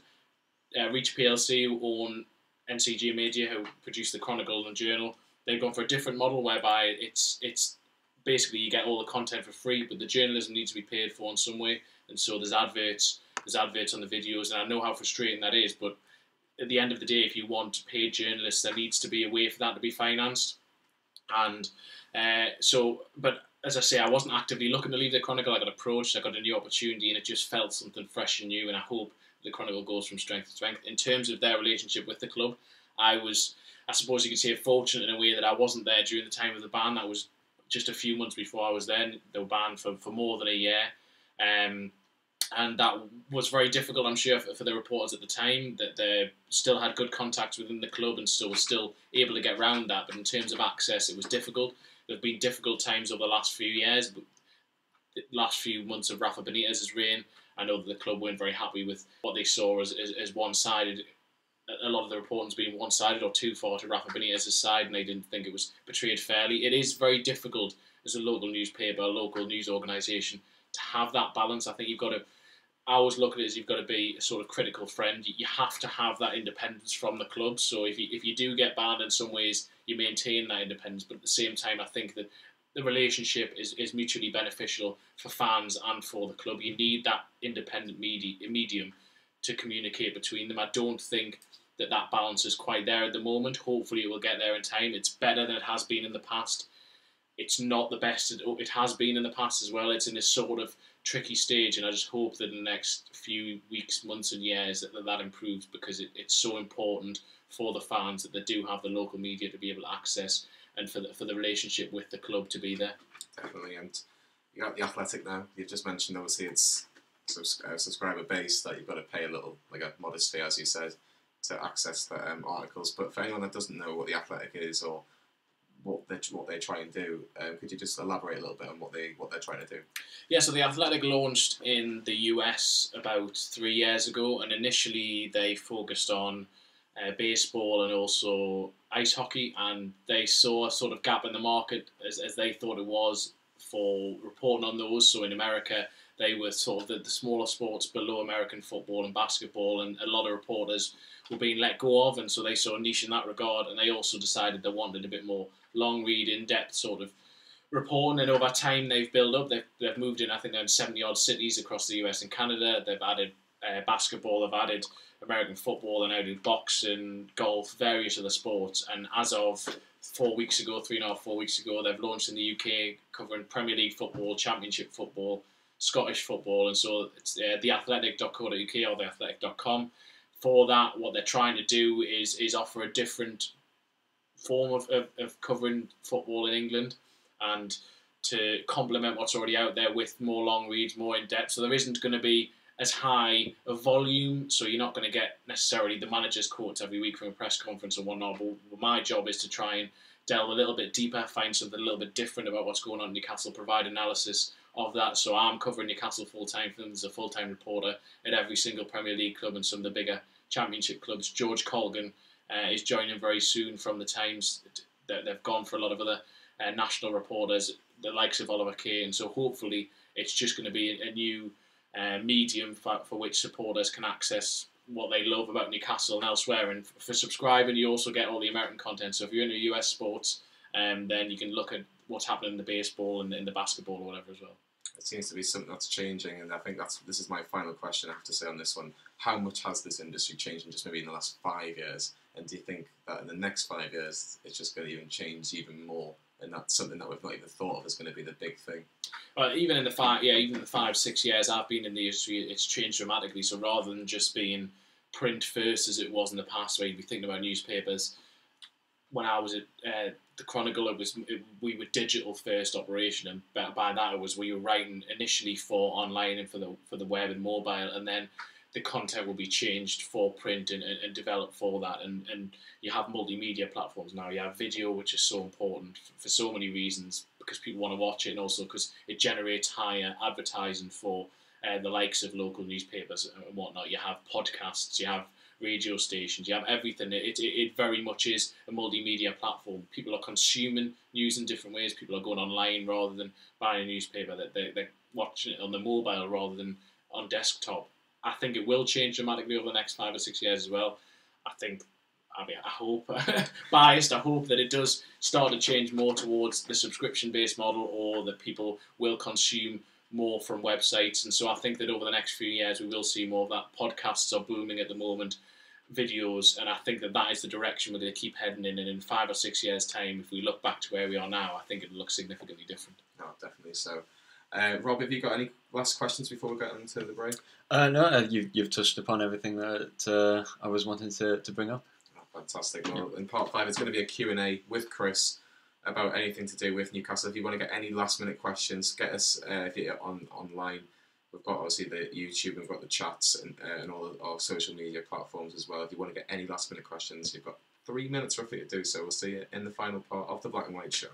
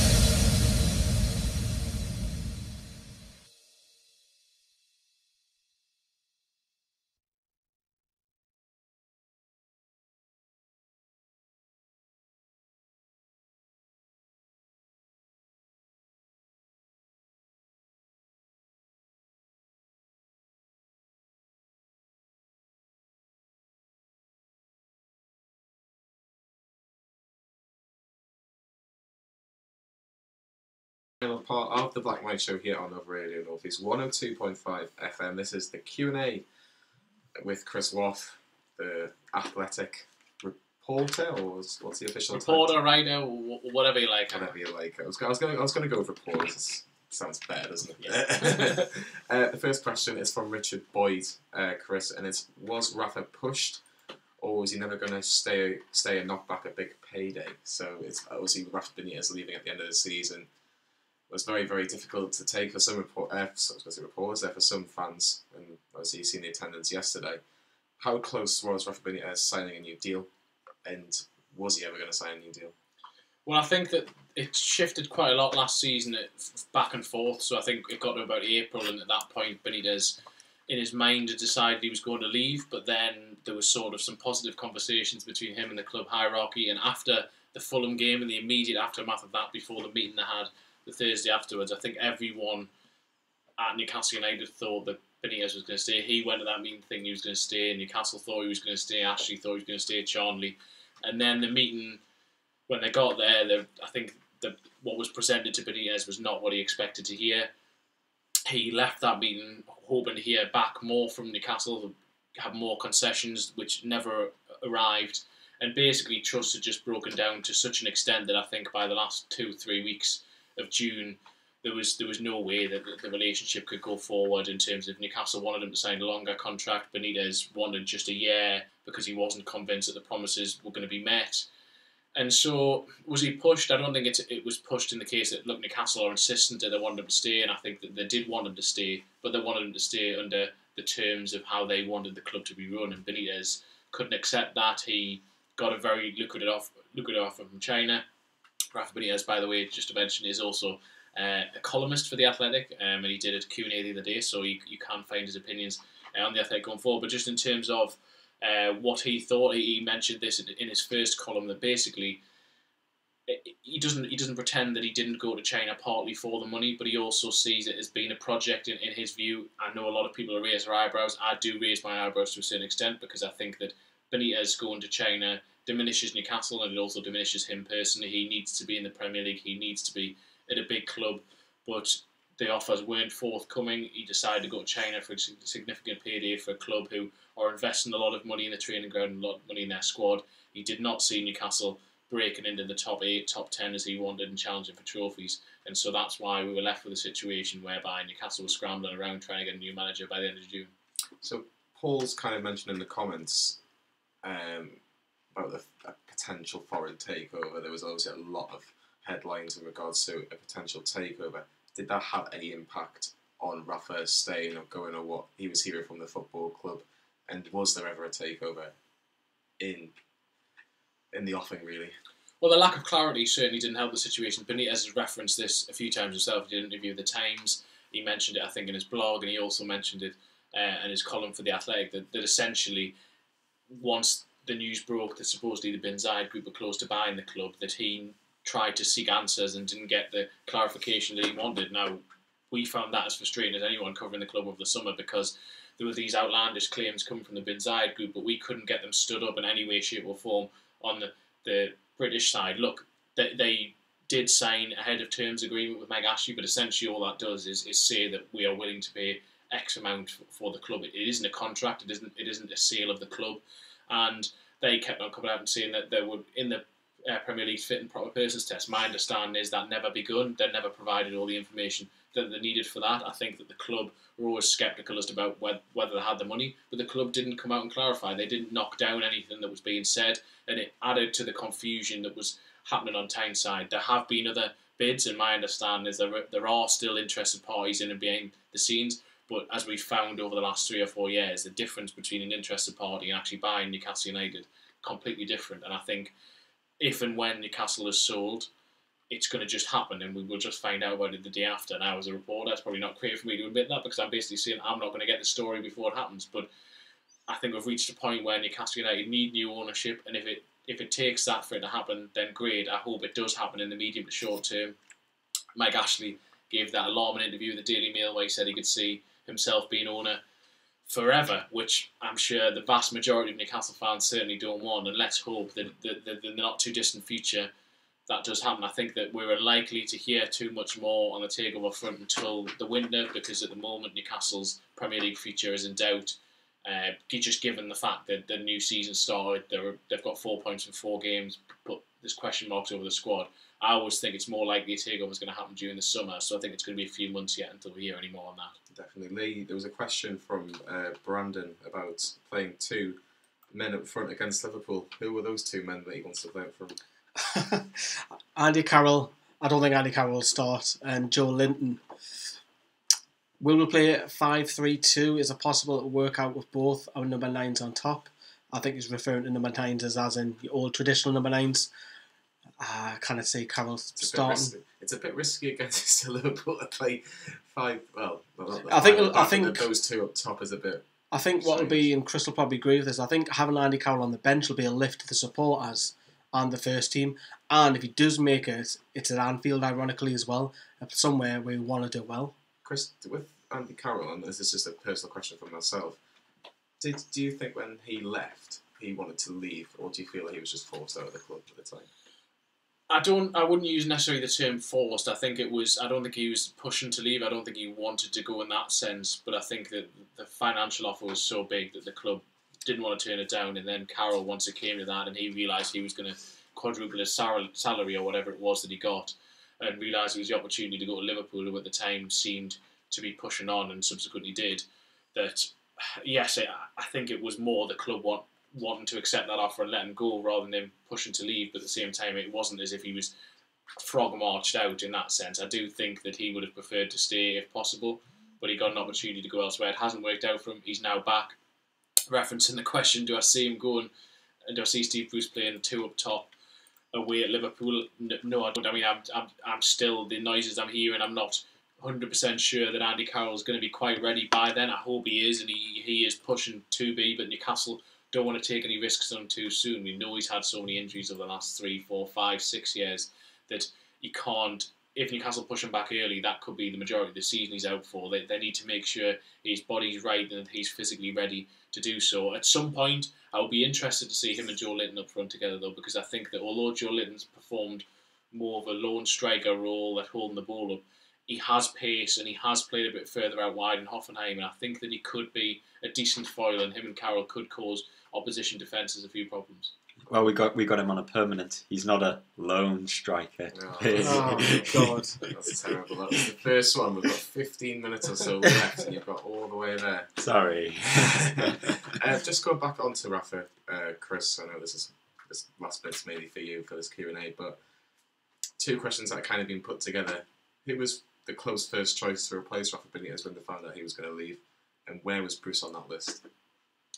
I suppose this is referencing the claims. I think was it on Sky Sports before the game where it was just announced that it was just during one of the pre-season friendlies where they just said he was 11th choice. Is that where that initially came from? I think I'm not 100% sure, but I think that was the claim, and it was. I think it was from Sky. But if it's wrong, we do apologise. But I think it was. Yeah. Well, anyway, that's the first I heard of it on that programme. I remember sitting there watching it, but.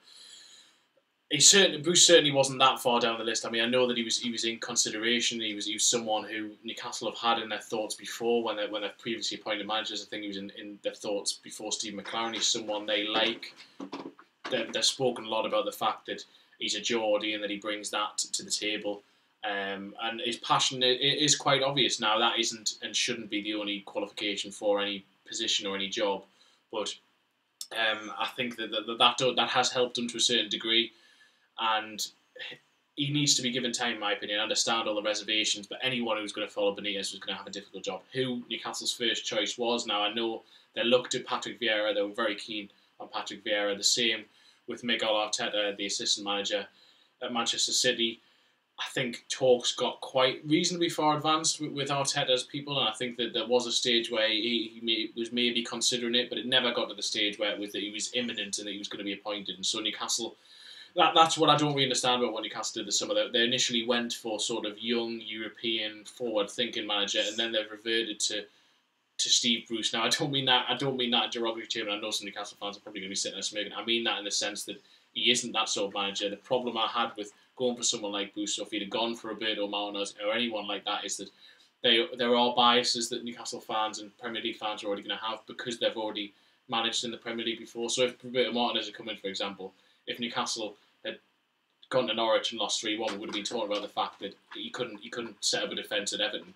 Someone like Arteta, someone like Vieira, I think would have been given more time by fans for that, and I think you would have got the same if they'd gone for someone like Giovanni Van Bronckhorst. They did look at that sort of European model, but in the end, I think Bruce was probably third, fourth-ish on the list. He was sort of the backup to the first couple of choices if they couldn't get them. Steve Bruce is someone we think is quote-unquote a safe pair of hands. I know a lot of Newcastle fans have had issue with that phrase because I think he's taken teams down before, but in general, he's done a reasonable job at most clubs that he's been at. Yeah, I think it's fair to say he did a very, very good job at Hull, getting to an FA Cup final. When did Newcastle last get to an FA Cup final? I think we were still in the 1990s, I think. 99. 99, yeah. Well, Rob was there in an instant. Well, no, I was only like 3 going on 4 at the time, so I wasn't there.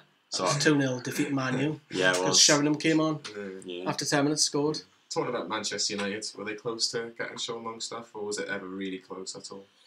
The Sean Longstaff situation of the summer was really strange because clearly journalists across Manchester were being briefed by the Manchester United side that a bid was going to be made for Sean Longstaff, that they were confident it was going to happen. And Newcastle never actually received an official bid. They received an approach at one stage, an inquiry, but this was weeks after the initial stage it was going to happen. And basically they came to Newcastle and were saying, look, how much are you willing to sell for? Thinking they could get him for 20-25 million. And Newcastle just said, well, we wouldn't even consider it unless it's more than 50 million. And Man United seemed quite offended by that. Now, I realise he only has 9 or 10 Premier League appearances to his name at this stage, and I can see why Man United think that's an outrageous price. But there was almost an arrogance about the way Man United approached it, and I think that they were naive, thinking, and to be fair, Newcastle stuck their gun and said, look, unless you come near our asking price, we don't need to sell him, we don't want to sell him.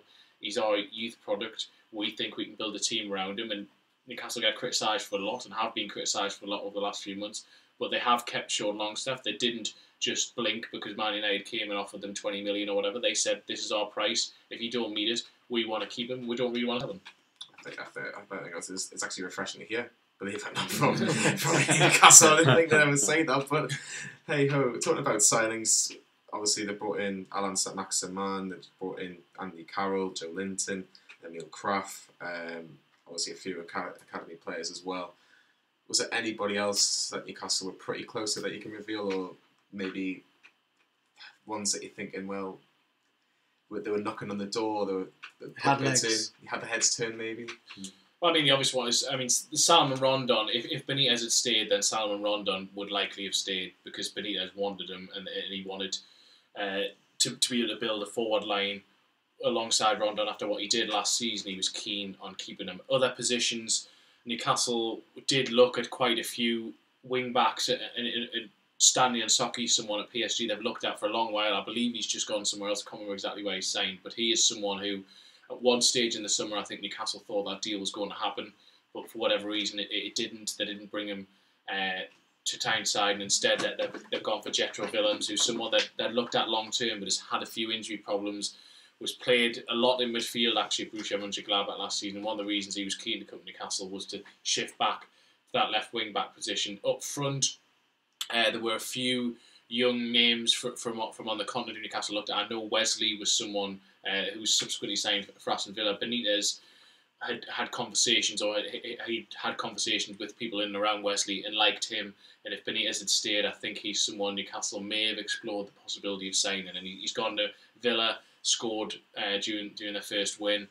It looks like he's got something about him, but he was a younger sort of striker alongside the Joe Linton mode. I don't think Newcastle would have signed both, but going forward, I think that seems to be the model Newcastle are going for. They've gone back to the sort of under 25 policy of players with potential sell-on value who they think they can get money for.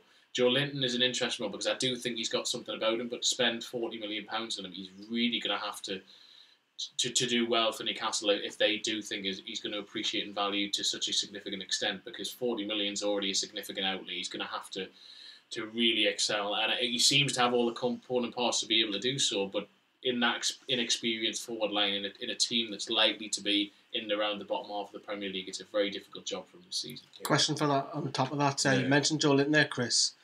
Was he signed behind Benitez's back, or the plans in motion were signing him without him knowing? Well, Benitez was in conversations surrounding Joe Linton being one of the targets. Newcastle had the opportunity to potentially sign him in January. At the time, I think they thought the price was a bit high, and the deal did not happen. Benitez, liked a lot of what Joe Linton had to offer, but I think he thought he was worth closer to the 20 million mark rather than the 40 million mark.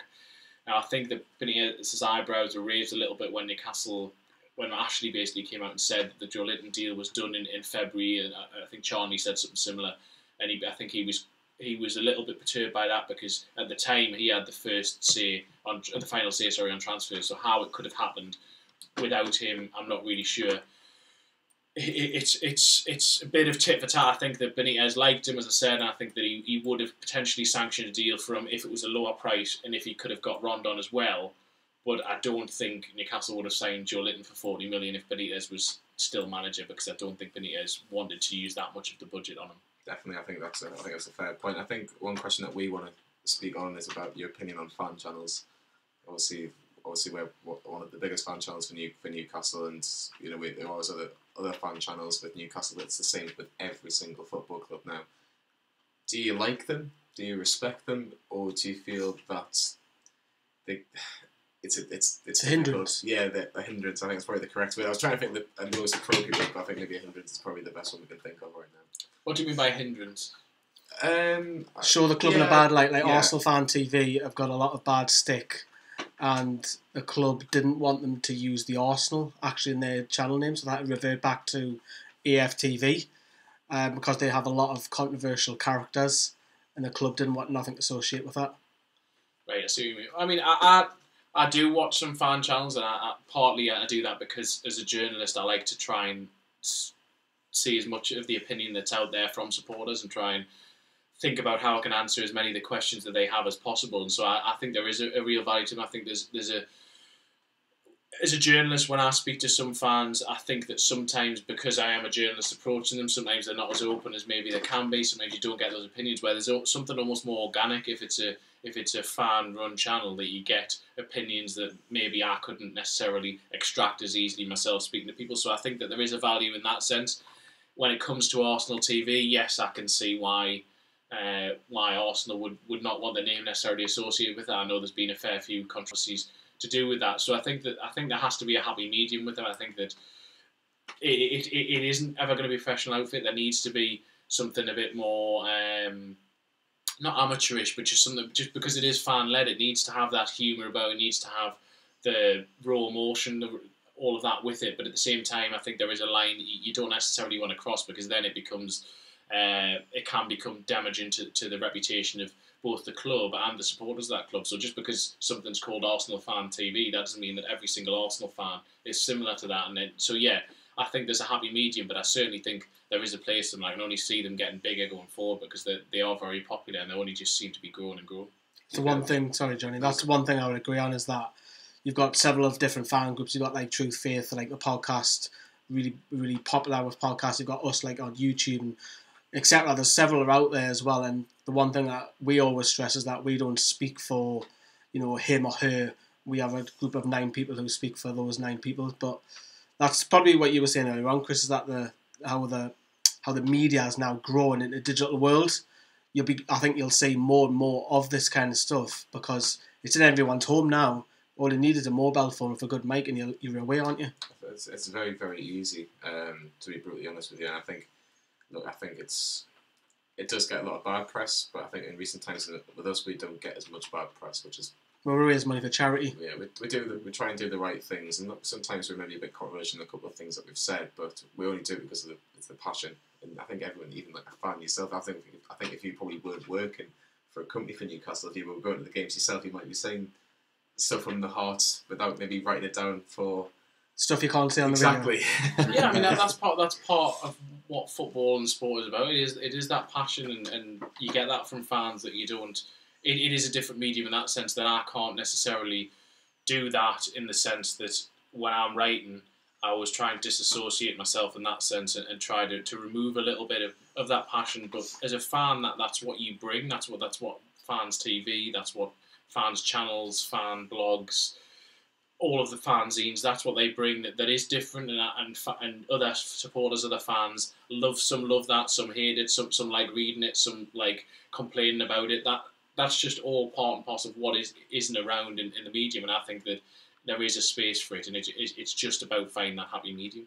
And just finally, Chris, I think this is probably the easiest question for you, and probably the last question: where Newcastle going to finish this season? Right. Well, that's a good question. I mean, we spoke earlier, and I said that I thought that 4 points from 4 games was about par.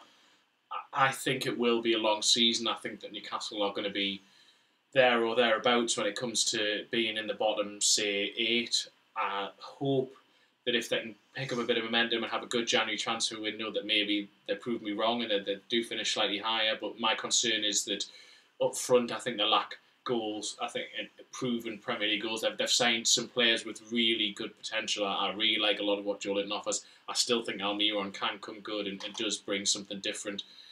Saint-Maximin has something about him. Atsu hopefully is going to start to prove it, but none of them are proven Premier League goal scorers. And until someone starts scoring consistently, there's my concern for Newcastle. Defensively, they have some very good players, got a very good goalkeeper, got a bit of depth in midfield. But I think that it's going to be a case of there's going to be some testing times throughout the season. And I would, if you pushed me to pick a position, I'm going to say probably 14th, 15th, maybe 1 or 2 places lower than last season. 14th to 15th means Newcastle are going to stay up again. That's all right, isn't it? I'll take that. I'll take that, yeah, definitely. Just to recap, just before we'll say do our goodbyes and everything, that it finished today in the Premier League. Everton 3, Wolves 2. Alex will be getting on the score sheet, but it was Richarlison getting 2 for Everton, getting the winner 10 minutes from the end. Finished in the North London derby, Arsenal 2, Tottenham 2. Tottenham went 2-0 through Christian Eriksen and Harry Kane from the penalty spot. Like I said, pulled one back just before half-time, but Pierre-Emerick Aubameyang scored with about 15 minutes to go to give Arsenal a point. And it also finished in the Old Firm derby, Rangers 0, Celtic 2. Celtic have a 3-point gap at the top, which means that... who cares? That's a Mickey Mouse league. They're probably going to be winning the league already now. It's 1st of September, you may as well give them the trophy. My thanks to Rob Spearoff, my thanks to Lee Lawler, and a big thanks to the Athletics' Chris Waugh. Hope you enjoyed the show. I did, not any time. Hopefully I'll have you back sometime later on in the season. We'll be back next week as it's international break, but we'll still have plenty to talk about with Newcastle United, and I'm sure we might even touch about England as well. So thank you very much for listening, and we'll see you next week.